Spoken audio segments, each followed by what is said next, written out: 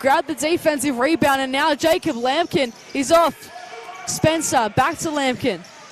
On two, finds the free man, and Dennis can go to town! The shot clock again ticks down to single figures, I should say.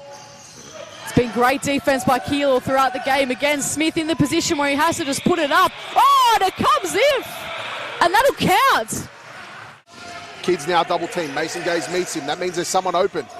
It ends up being a turnover through Wern. Wern gets up. He goes to two, off the glass, and one. Elazar, shot clock ticking down to 5. Good steal by Spencer, and he's off and running. Dishes off a little pass to Lampkin, who can lay in an easy 2. Great start for the Thunder. Now, Kidd gets a screen off Lampkin. Kidd driving, pulls up, 2. Great shot. Bradbury to match up on, so he gets up to Riak. Now Lampkin, double teamed. Riak finds a long option in Dennis and got another bucket to go. Gets it out to Wern at the top. Shahal driving, 1 off the glass, 2. Great shot. And what have the Thunder got? Is it back to Shahal on the baseline? He dribbles out to the 45 and gets it out to Twig. What can he do? Smith looking to drive, gets it out to Twig. He pulls up for 3. Fascinating fourth period we're in for, and it's Melbourne starting with the ball. Can they start off the scoring 2? They can with Gaze. He's got an interesting matchup with Timmins. He works him under, keeps working him under. 3 seconds on the shot clock. He's got to turn and go. Does, puts it off the glass for 2. A really strong hook.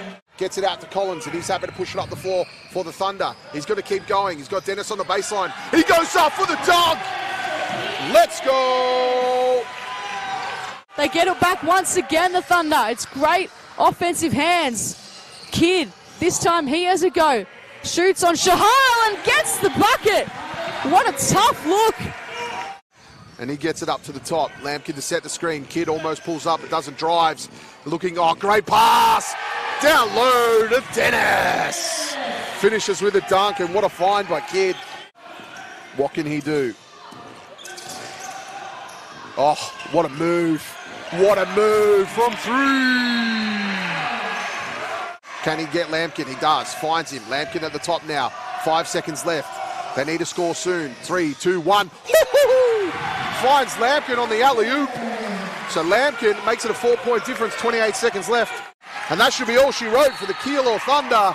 66-62. They get their home win. Give it up for the Thunder and Liam Glascott's men.